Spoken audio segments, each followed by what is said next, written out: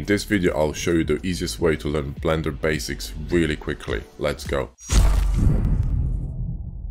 Hi guys, Ryu here from Blender Bros, and let me show you the bare minimum that you need to know to get up to speed with Blender as soon as possible. Now once you download it from blender.org and install it on your PC, you're gonna probably have a shock. But don't worry about it, do not be intimidated by the UI, you won't be needing most of the tools or menus anyways. We will go through the core features of the UI followed by the essential tools for creating your first model in this video. Now this is just an overview of Blender for beginners, but if you're serious about learning and want to go a bit more in depth, we have a fantastic free course called Jumpstart Hard Surface in Blender. It's been downloaded by over 45,000 people and they love it. It covers everything in great detail, including how to model your first impressive hard surface model in Blender. The link is in the video description, so go ahead and grab it now. Enjoy. As I mentioned, it's free. Now let's get back to our video. So let's start with the UI. It might seem overwhelming, but like I already said, you honestly won't be using most of the UI. Let me show you what's essential for beginners. It's straightforward and easy to understand. Okay guys, here in Blender, and first of all, my UI may look a bit different than yours, because when you first open Blender, it looks a bit different. Mine's already set up. If you want to set up your UI the way I have it set up, go ahead and watch my video on that.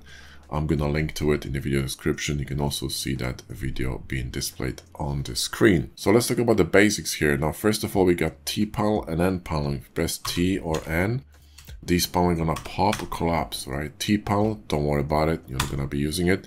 N panel, it's kind of important because you can check your object data. It's not visible now because we have no object in a scene. And also you can check all the add-ons here if you add them to Blender. And you should be working with add-ons because they're gonna save you a lot of time. Now we're gonna go back to this N panel later on when we're gonna model something simple, okay? So it's just collapsed with N. Now at the top, we're gonna have three most important things here. So file, edit, and render. File is for opening and saving. Now edit here is for preferences, where you can change settings for Blender, also add add-ons here. And then render, when you click, render image to render your scene. Now these here, don't worry about them. You're gonna be working in layout. Forget about these for the time being. These are just presets. You can even delete them if you don't want them. It's just rubbish. Don't worry about it. Transformation and pivot menus mainly. So when you move, scale, or rotate, these are quite important. Here, the most important ones are this one. So viewport shading, which is what you're seeing right now.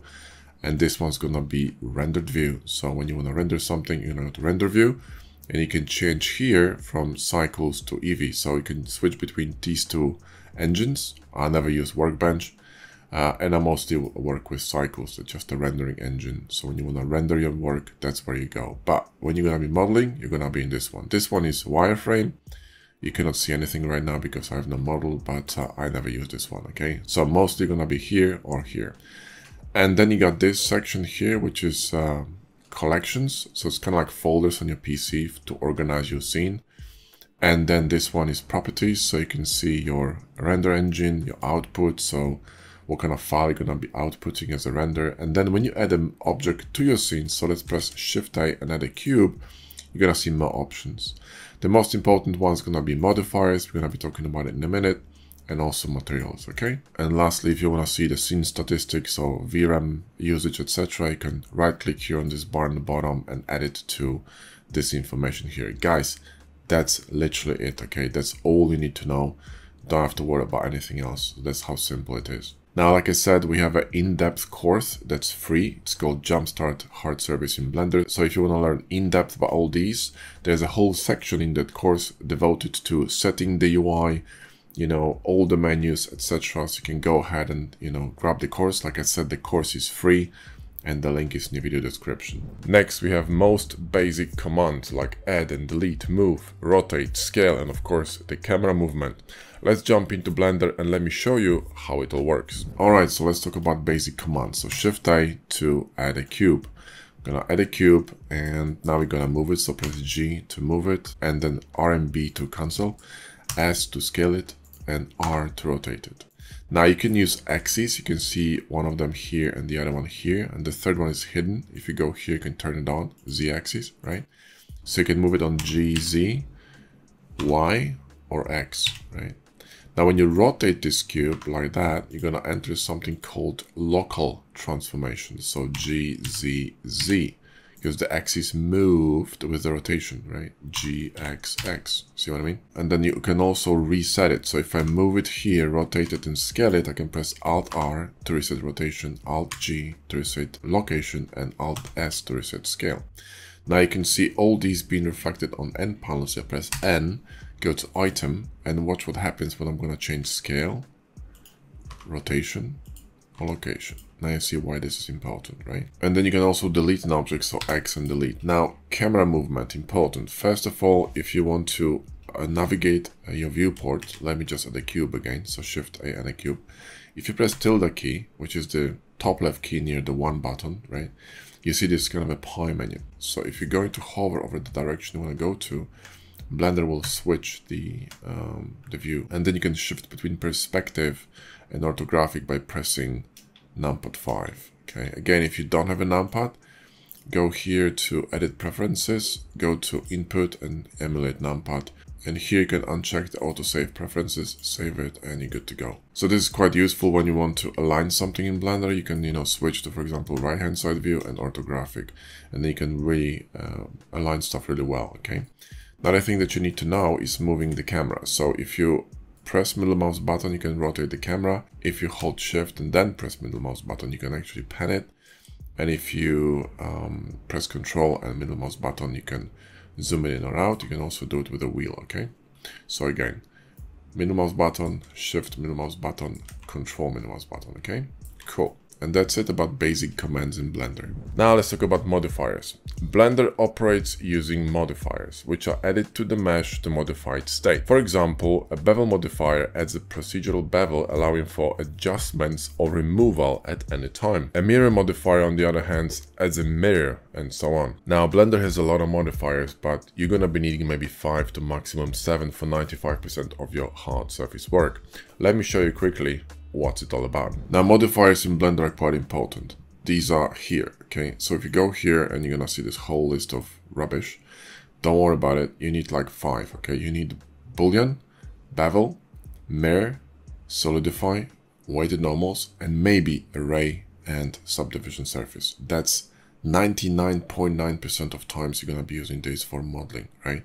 I very rarely use anything else, guys. So for example, if I add a bevel to a model, you can see that it's a little bit faceted, but we're going to talk about smoothing later.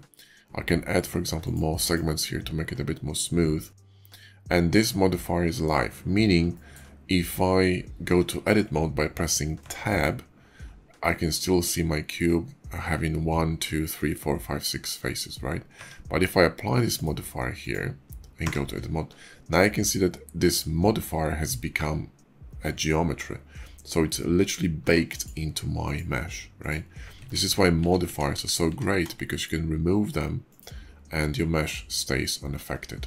Let's now talk about edit mode and object mode. In Blender, you can manipulate with mesh in 2 modes, object mode and edit mode. Now, object mode affects the entire mesh, and edit mode allows you to work on faces, edges, and vertices. Object mode is typically used for altering size, rotation, or location, as well as adding modifiers. Now, edit mode is primarily used for editing the mesh shape or topology, working directly on faces, edges, or vertices. This is also where you can fix most of the issues with your mesh, such as shading. Let's dive into Blender and let me show you how it works. Now let's talk about the object and edit mode. It's quite important. So when you add an object to your scene, you're gonna be in object mode. You can see it in here, okay? Don't worry about these. In order to switch between object and edit, you just simply select something and press tab, and you're gonna go to edit mode, press tab, object mode. Now in edit mode, you can select vertices, edges, or faces here, right? You can press 1, 2, or 3. So 1 for vertices, right? 2 for edges, okay? And 3 for faces, okay? So object mode is for large changes, like for example, SX to scale it, SY to scale it on Y-axis, right?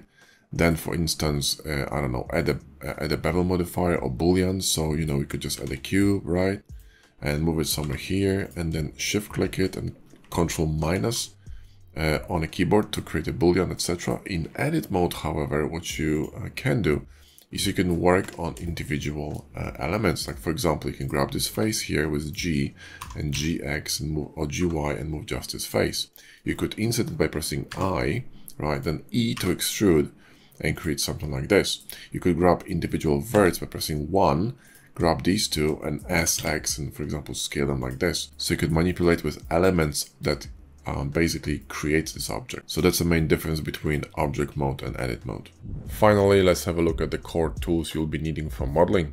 We will cover selections, edge loops, extrusions, insetting, and knife tool. So let's talk about basic tools we're going to be using. First one is selections. You can just click on something. You can then press Alt A to deselect it, or simply click here on a canvas to deselect it. If you have two objects selected, so Shift D to duplicate it, you can hold Shift and select them both, right?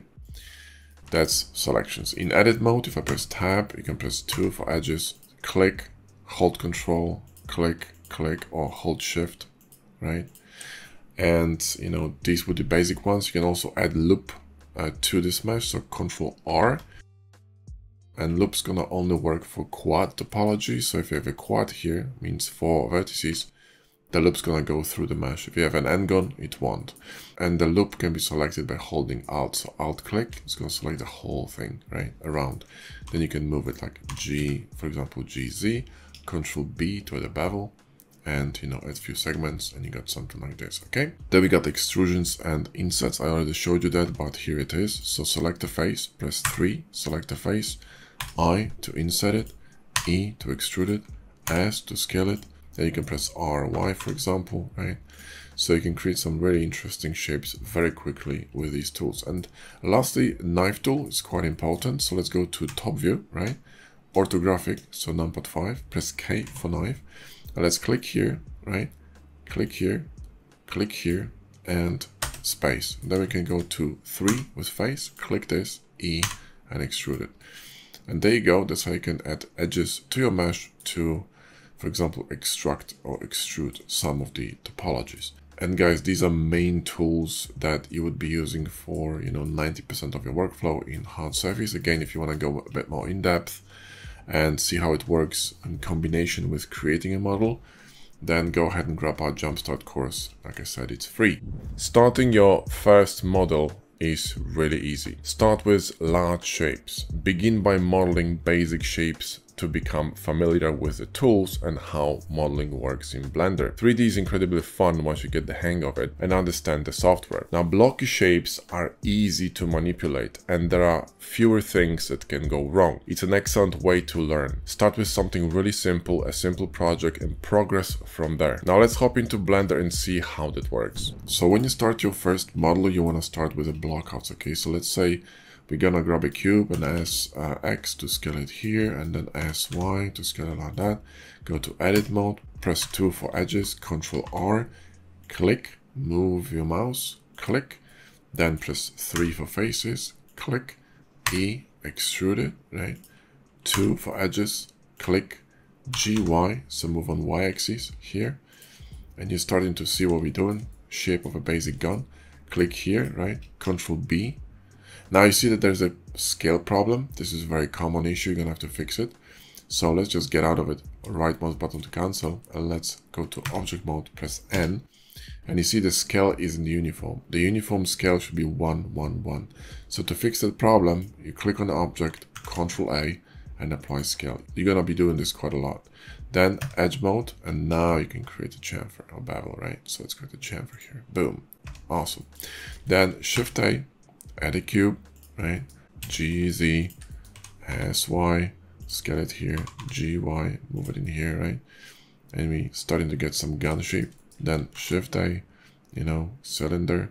And now we're gonna have to smooth it out, okay? So every single mesh that you add to Blender is gonna be faceted, so shaded flat. So what you wanna do is you wanna smooth it. So right click on the mesh and shade auto smooth. This will add shade smooth and also will add auto smooth here, which is important. This will tell Blender which edges are supposed to be sharp, okay? And you have to do it for your mesh and for your cutters, but we're gonna talk about it a bit later. So GY here, RX 90, scale it in, and S, Y, and you know, this is how you come up with basic shapes, guys, okay? G, Z, you have to start with blockouts, okay? With something very basic, and you know, so you can sort of see the overall shape of what you're creating. Now Shift D here, S, X to scale it like this, go to side view, orthographic, G, hold Shift to slow down the movement, click here, Shift click, Control minus. Now for this Control minus to work, you need to have one of the add-ons that comes with Blender enabled. It's called Bull Tool. Again, go ahead and watch my UI setup because it's important for you to understand how it works. And click this here and save prefs, you're good to go. Then you can use the shortcut commands like Control minus, Control plus, and Control / on the numpad to work with booleans quickly. Grab this thing here, right? And here go to modifiers and let's apply this boolean, right? So it's gonna become mesh. So go to edit mode, 2 for edges, click, shift click, and then, you know, Control B to bevel it, and there you go. You got a very basic, you know, block out of your gun. Now this wired element here, that's your cutter, okay? You can organize your cutters by pressing M, new collection, and then call it cutters, right? Click OK, and this cutter gonna automatically jump here to cutters. Press Shift 2 to hide or unhide collection number 2. You see this eyeball here being highlighted and disappearing? That's how you hide a collection. Same with collection number 1, okay?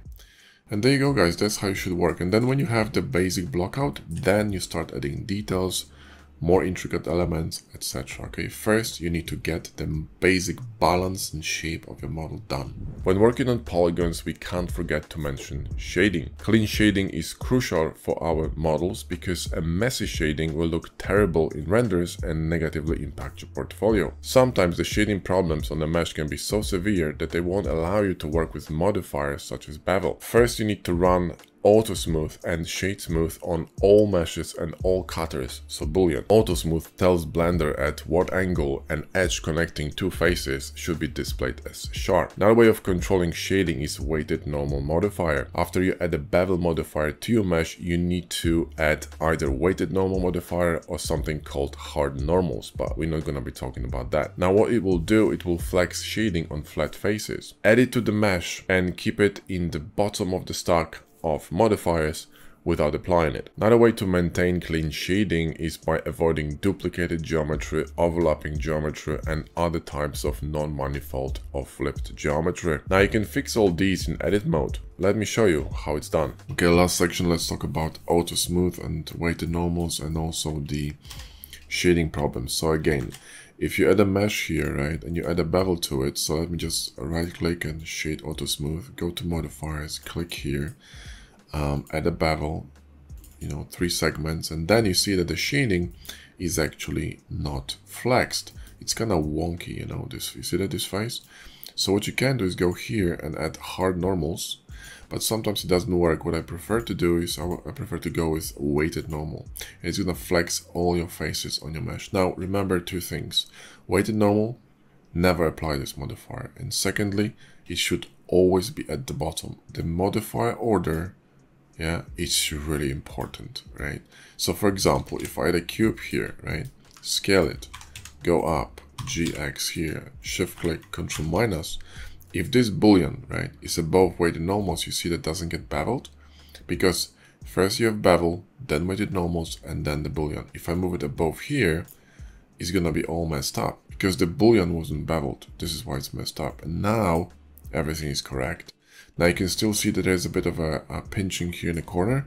To fix this, you need to go here to not to boolean, to bevel, right? Go to geometry and turn this sharp miter to arc, which will smooth out the bevels. And of course you can change the size of it here by holding shift. Just move your mouse, you can change it to something smaller, and there you go.